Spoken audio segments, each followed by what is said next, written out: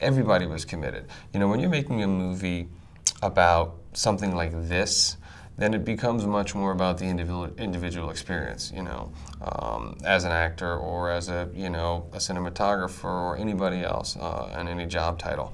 You know, it really becomes about making sure that you make these families proud and you do these guys justice. And then everybody's working twice as hard for that, and everybody has that same goal.